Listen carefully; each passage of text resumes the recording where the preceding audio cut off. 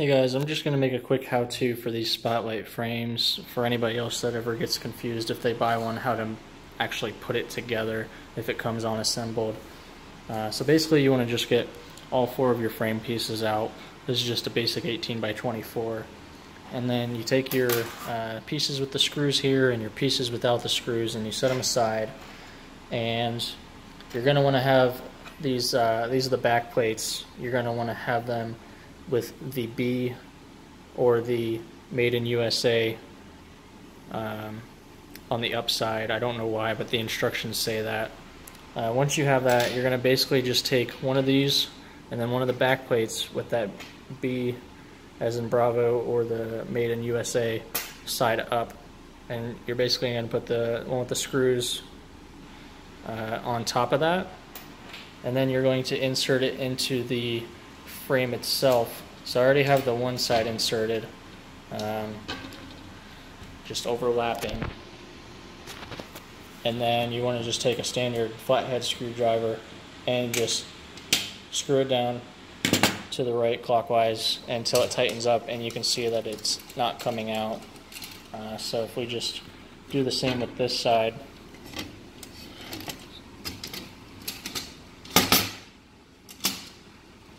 and just put it in there and just tighten it down. And obviously you would want to try to line it up as best as possible so there's no cracks. But once you tighten that up, then you can see I can't pull these apart and it's got it locked in there. So then you can go ahead and put your picture in there with everything else. Alright, so now that you got your frame all together, you got all the corners in, holding it together, you're going to want to hang it on the wall. So to do that, you're going to want to find a wall and pretty much mark where you want to have it. I basically just took a level I had, unfolded it out, so that way you have a nice flat surface when you hang it up to where you want it. You can get it level, and then just with a pencil in hand, just mark little circles in these divots here on each side where you're going to want it. And then you're going to want to take a 3/16 inch drill bit and you're going to want to drill in those holes. And then we're going to hammer these anchors into the holes. Then after that, you're going to take the frame, put it up, and take the screws and screw them into those anchors that you hammered into the wall. Okay, so I went ahead and drilled out 2 holes. And now it's time to put in the yellow anchors with a hammer. Okay, so now I have the yellow anchors just hammered into those holes we screwed. And now you're going to take the actual screws and just drill them into the anchors with the frame beneath them. So frame up, screw, and then just drill it to the wall, so that way it's not going to move when you open it or close it. Alright, so we put the frame up, aligned with the holes on each side, and we took those screws and then just screwed it into those yellow anchors into the wall. And now it's in there nice and sturdy. It will not move. It'll move on the bottom, but you have 3 extra screws. One's actually an extra. 2 extra screws if you want to use them on the bottom to really secure it in place, so that way it's not pulling off the wall. I might do that later. I think I'm just going to leave those 2 in now.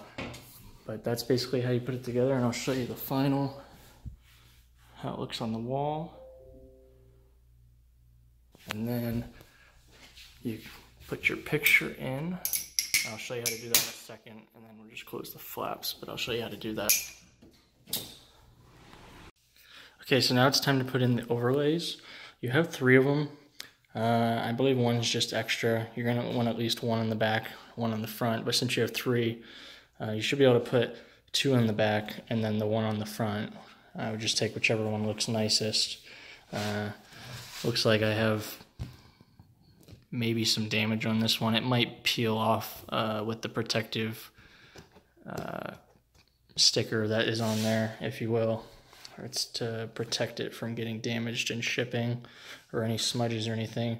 And basically how you're going to want to do it with the frame already on the wall is you're going to want to basically get your poster ready, and you're going to want to put the 2 down and then your print on top, and then the actual overlay that you're going to use for the glass section basically on top of that. You're going to sandwich it all together. That way you can just press it in there, because if you try to do one at a time, it's just going to want to fall out and roll out.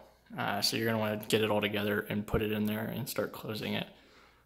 Okay, so once you have it sandwiched in there, you can go ahead and close the whole frame very gently, and then you have your finished poster. Now with the overlays that you have, there's a matte side and a gloss side. If you want the least amount of glare, you want the matte, rougher side. You can feel it facing outwards. Otherwise you can flip it around and use the glossy side for the outerward position. Thanks for watching.